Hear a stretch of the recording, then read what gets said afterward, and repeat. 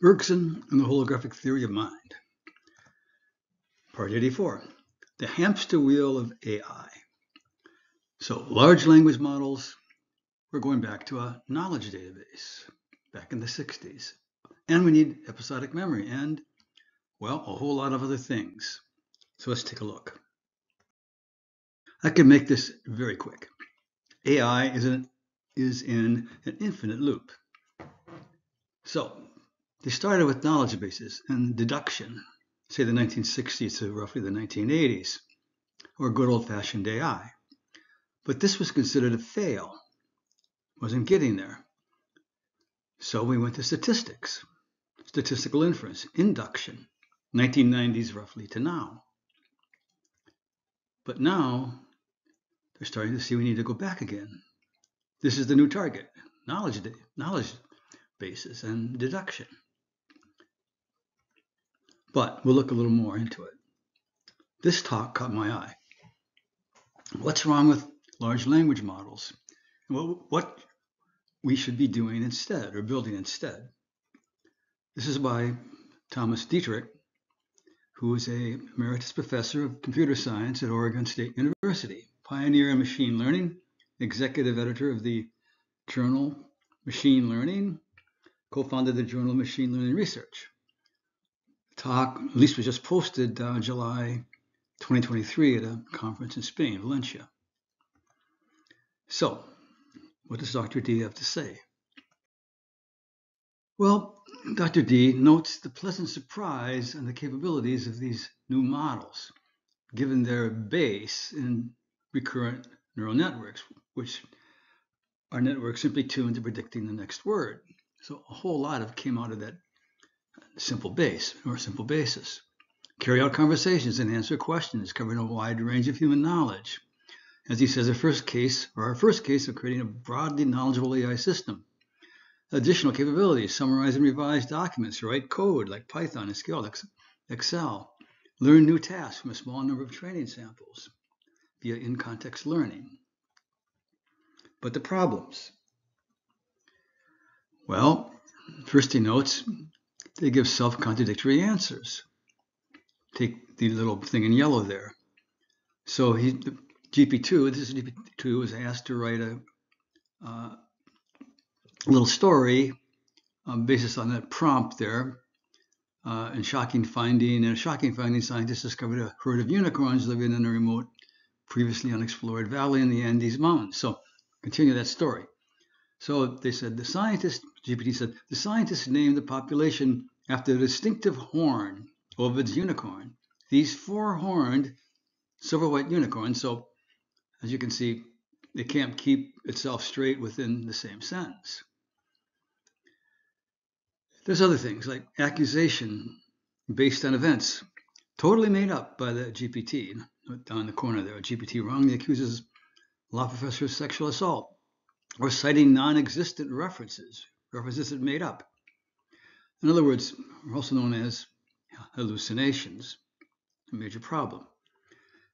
Dr. D says maybe better stochastic inference or probabilistic invention. Only the most recent version of GPT-4, he notes, with special training is able to achieve only a 40% rate of hallucinations in its answers. So probably improved a bit since then, but still a problem. Some more problems. This one here, the training, the retraining, and inference are extremely expensive. Note the $700,000 per day to operate. And then knowledge cannot be easily updated because it's so expensive. Facts are stored in the network weight, so we have to rerun the system. And another, poor non-linguistic knowledge. So we look at that little query there given to a ChatGPT. There's a square room. Alice is staying in the northwest corner. Bob is staying in the southwest corner. Charlie is staying in the southeast corner. David is staying in the northeast corner. Ed is staying in the center of the room, looking at Alice. How many people are there in the room?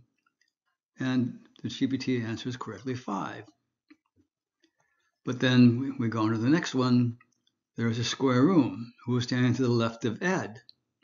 And it answers Alice is standing to the left of Ed. Okay, but that's incorrect. Bob is standing to the left of Ed. And as Dr. D notes, in order for us to answer this, we almost have to make a little diagram where we've got the 5 people there. We have Ed facing Alice, and then we can see that indeed it's Bob that's standing to the left of Ed, as looking at Alice. So not necessarily the greatest spatial representation or imagination or imagery going on in the GPT. Now he wonders, maybe GPT-4 trained with images can do better. Well, I would doubt that, but we'll move on. The core problem, as Dr. D notes, large language models are not knowledge bases. Rather, they are probabilistic models of knowledge bases. So, back to my circle. We're going back to knowledge bases, ultimately deduction. Dr. D explains it thus. So, if we look over at the picture here and look at that database, you've got 4 people listed: Phil Knight in Oregon, Mark Zuckerberg in California, Sundar in California, and Mark Benioff in California. And we ask or make a query, what state does Karen Lynch work in? Well, for the database, that's unknown because Karen Lynch isn't in the database. But a probabilistic model, given that California is 75%, Oregon's only 25%, we're going to guess that Karen lives in California. The correct answer, of course, is Rhode Island. But if we're simply basing our knowledge guesses, again, one of those hallucinations on the statistics, we'll say, well, Karen, best shot is she lives in California. So he says we want knowledge bases and not statistical models of knowledge bases. So the LLMs have a statistical model of a knowledge base, and when it doesn't know the answer, it will just synthesize one that is hallucinate. Of course, that's why it's called generative AI. So he discusses a few current band-aids on this. Retrieval augmented models using query input to fetch external documents, knowledge graphs that help it along, or self-refinement, the model critiques its own output, or multimodal networks try to train the text to images. It's clear he considers these all as band-aids. To him, this is the real fix. We must go modular. And he notes that reference on the bottom. We'll take a look at that in a second, but it's looking at the picture there. You see the modules, the planning module, metacognition, formal reasoning, language understanding and generation as opposed to common sense knowledge as opposed to factual world knowledge. And there's episodic memory. And there's a situation model. So looking at modules. Now that referenced Mahowald, very recent, January of 2023, and by linguistics and computer science folks, 3 authors. Dissociating language and thought in large language models, a cognitive perspective. So dissociating language and thought, that is, we want to break out language from thought, or maybe from knowledge, and thought involving knowledge. Here's an abstract. This is the abstract on it. And then if you note down there, about midway down in the purple, that they're saying that functional competence, not just linguistic competence, recruits multiple extra linguistic capacities that comprise human thought, such as formal reasoning, world knowledge, situation modeling, and social cognition. Always a big problem for the LLMs because they don't like them saying non-appropriate things. Look at the red sentence. Based on this evidence, we argue that 1, contemporary LLMs should be taken seriously as models of formal linguistic skills, but 2, they need to add in all this other stuff, non-language specific cognitive capacities. So Mahowald argued that the brain has the separate functions shown, we've already discussed. But today's large language models combined all three into one component. The three in the beige box there: language understanding, common sense knowledge, and factual world knowledge. And this is part of the problem. We can't update the world knowledge because it's all mixed in with the language knowledge, says Dr. D. He's not concerned about common sense knowledge because that doesn't change too much. It's the factual knowledge that he's worried about, which is, I'm just going to say, a complete misconception as to what knowledge actually is. They also talk about the need for an episodic memory there and a situation model. Like when we read a narrative or a story, we build a situation model, which is a model of the characters and events. Now, to me, this is just simply another form of episodic memory being created in the mind by reading the text, all of which the understanding thereof is all dependent on our primary episodic memory, that is, via our experience. And the imagery created while we're reading is just part of our mental experience. There's not a whole lot of difference here. But Dr. D says it's very clear that large language models do not have episodic memory. LLMs have a context buffer, roughly about 32,000 words long or something like that. That's the input to the model. And once something falls off out of the buffer, it's gone. And it's gone. So here we allude to the prefrontal cortex. These boxes: planning, formal reasoning, and especially metacognition, self-monitoring, orchestration. So the AIs are starting to think, well, maybe something from this whole literature of cognitive psychology about the prefrontal cortex may be important. And Dr. D notes a paper, an amusing paper, he says, large language models need a prefrontal cortex. I've not seen that paper. And he notes the distinction between System 1 and System 2, an old distinction in 1987 by Sherry and Schachter, where System 1 is procedural memory or just motor memory, and System 2 is episodic memory or experiences. Two different forms of memory conceived to be within the brain. A motor-based memory, memory of action, memory of learning how to play a waltz on the piano versus all the experiences about practicing, as I've noted. And he says, we train our large language models essentially at or as System 1. That is, well, we have no episodic memory. The way forward, he says, is to break out the world knowledge and maybe the common sense knowledge, maybe, from the language component and episodic memory and situation modeling, and coordinate formal reasoning and planning, also modules, with our understanding. Now, if we step back, that is such a massively complex statement, such a massive effort. Because once you realize what the literature involves, the top of your skull blows off. But yet this is said as though this is going to be possible. And then he says, if we do that, we can overcome all the shortcomings of large language models. So I'll say, except for one thing. Large language models can't see the coffee being stirred. That is, they have no experience of it. This is the basis of common sense knowledge. But if you have no image of the external world, you have no sentience. Our image of the external world, watching and stirring that coffee, is our sentience.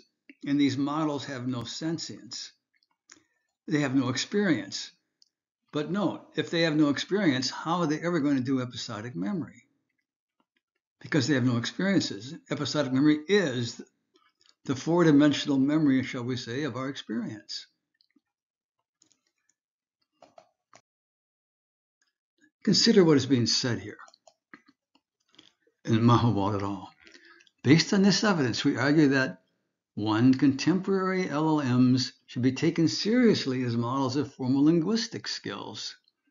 And then in the blue, they want to add on all these non-linguistic capabilities for thought, knowledge. But what are these contemporary LLMs? What are they based on? Remember, they're just vectors, word vectors. Note the larger the dot product value, as we've noted, the closer in the vector space. So there's a larger product of bank and money, and they're closer in the vector space. How do they get that vector space? By taking the probabilities of the relationships of all words to every other word in their corpus. So in other words, it's world knowledge, quote unquote, is a mass of separate words as vectors. Each element in the vector is the probability of that word being related to every other word in the corpus. In other words, 500 words, each vector has a 500 probability elements. Not 2D as in the picture, but 500D. And GPTs are using millions of words. Monstrous vector space, but that is the basis of their knowledge. And when you add in the attention mechanism for a given sentence, like he swam the river to reach the other bank up there, they basically do this. They adjust that original vector space to pull bank closer to water to enable better answering of the sentences. Like, well, why did the guy swim to the other bank? To deposit his money? No, because he needed to get to the physical dirt bank of the river. But that's all this is based on. This is now considered the default model of language understanding, however, to include, therefore, the storage of words as vectors. I mean, when you consider this, it's amazing. They're actually saying we should treat this with respect as a model of what the brain does. If I were back in 1975 when someone described the basic architecture of GPTs / LLMs and said, in 50 years, this will be considered a model of the brain, I would have fallen on the floor. And now 50 years later, I see cognitive scientists and neuroscientists, Mahawadro, making the insightful observation, maybe we need to add episodic memory, real world knowledge, and some prefrontal stuff. Well, I'm still on the floor. So, Dr. D goes back to knowledge bases, knowledge graphs. He says, we've been doing this for many decades. So you see this knowledge graph back there, where he's taking that Wikipedia entry on KTNV TV channel. It's a television station in Las Vegas, Nevada, owned by such and such, licensed by such and such. And he's turned that into a graph where, for Scripps is owned, television is the owner, etc. So you got various relations, etc. Yep, they've been doing this for many decades. Here he's got a random page from Wiki, as I noticed, as a knowledge graph. And then he wants to integrate with the large language model, where currently the encoding phase is taking next word probabilities, as we've noted. So he wants to integrate his next word capabilities with these knowledge graphs to help it along, we'll say. He knows previous efforts along these lines. For example, NEL, never-ending learning, which extracted triples from text. There's a whole pile of triples there. In fact, here's a triple right there. Toronto, the hometown of the Maple Leafs. So that's a triple. There's triples all over in that picture. So it collected and integrated evidence in favor of and against each triple, extended its initial ontology, inferred new relationships and their arguments and argument restrictions, and ran from 8 years, 2010 to 2018. So is it time for another NEL, but using large language models, he asked.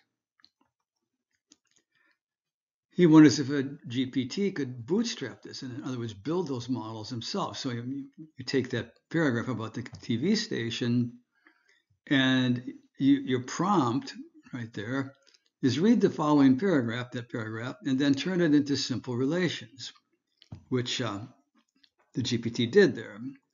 KTNV TV is a television station. It's located in Los Angeles, etc. Now you can imagine even this is a Sisyphean task, because can you imagine taking every paragraph and millions and trillions of lines of text and treating it as a prompt to create this knowledge graph of triples? Yeah, that should be interesting. I suppose you could automate that, but here's the problem. It's not knowledge in any case. He knows a few other approaches to integrating GPTs with knowledge graphs. He knows, for example, a psych project. They encountered this problem. That is, they could not maintain global consistency. So the psych project was Doug Lennon. This consisted of manual entry into a database of the infinity of facts that humans seem to know. Like roads are flat, cars drive on roads, cars have wheels, etc., etc. This too was a Sisyphean task. The database massively unwieldy with no end in sight. And I noted an author that we talked about on AI, Eric Larson, worked on this. What's meant by not maintaining global consistency? I hadn't seen this particular discussion before. I was just familiar with the fact that it became so unwieldy as to be unworkable. But I think we can intuit it. He notes they adopted micro rules, so we probably need to do this as well. Why did they need to do that? Well, here's a triple. Cars drive rows, not the best triple, and golfers drive golf balls, another triple, based on tribe. Do cars drive golf balls? Well, maybe we need to go to a micro world, the golfing micro world versus the car driving micro world, to keep this straight. Here's a better one, though. Dogs drive sheep, and golfers drive golf balls. So do dogs drive golf balls? Probably need a micro world, but you can see where this is going. Here's the problem. This is not knowledge. That is, it's not the experience. It's not the experience of driving golf balls. It's not the experience of herding sheep. It's not the experience of driving cars. It's why a neural net can classify a parked car that's sitting on top of a concrete divider as a parked car, when anyone who's driven a car knows you can't possibly park on top of the divider, but it doesn't, because it's not, none of this graph stuff, triples, abstract relationships is real knowledge. And he proposes that AI not only answer, but give an argument justifying its answer, noting there's been a lot of work in AI in the structure of argument. In other words, yep, we're going back to deduction. So that was the whole notion, deduction from databases. And of course, he notes that not all knowledge is triples. For example, he says, actions that can be taken in the world, where your preconditions, results, and side effects and cost. But see, this is a finite list of every action possible on the world, and every precondition is not possible. The possible transformations are infinite. This is a hidden attempt to formalize abduction, as we talked about in a previous video, the nature of abduction, which can't be formalized. There was an AI attempt, the ALP, Abductive Learning Project, to try to formalize abduction. It cannot be done for reasons we discussed. But they need abduction. But you can't formalize it. It's going to relate to this here. Ongoing processes, like water flowing or filling the container, or battery discharging, or stirring coffee, an ongoing process. But what defines coffee stirring? An invariant structure with velocity flow fields, adiabatic ratios, etc., inertial tensors. AI has yet no clue as to the importance of this, the absolutely critical foundational importance of this is the structure of knowledge, experience knowledge. My experience of stirring that coffee is defined by all these invariance laws. They haven't even begun to go there. But that's the problem. That's the nature of experience, which you're now going to try to store as episodic memory. But how do you do that as a set of triples or anything else? AI is in the wrong metaphor. Going back to knowledge databases and deduction combined with enumerative induction, this is not going to save them. They have no theory of perception, the origin of the image of the external world. That is our experience, our sentience of the coffee being stirred. Again, if our experience of seeing that coffee being stirred and feeling it and moving our hands is not sentience, I don't know what it is. The image of the external world, its origin, the problem thereof, is the problem of sentience. With no theory of experience, they cannot know how it is stored, how to store experience. Therefore, no possibility of understanding episodic memory. And of course, they have no clue that those ongoing processes are defined by invariance laws, laws defined over a 4D extent of the continuous indivisible flow of time. Finally, when they are starting to realize that they need a prefrontal cortex for planning, for reasoning, they've run smack into Piaget's unbelievably complex developmental trajectory, supporting the development, just looking at the first 2 years thereof, of explicit memory, the symbolic function, and cost, that is our concepts of causality, object, space, and time, and thus underlying language. And we're going to carry that trajectory on through at least year 12, if not more. They have to embrace all of that. They don't know what they think they're just going to throw into large language models and save the day. So here's Dr. D's last slide. We should be building modular AI systems, separate linguistic skill from world knowledge, etc. Have episodic memory, create and update world knowledge. No need to worry about common sense knowledge. They're clueless there. And then the last sentence, there are many, many details to be worked out. Yes, the entirety of cognitive psychology and developmental psychology now has to be worked out. Yep, massive details.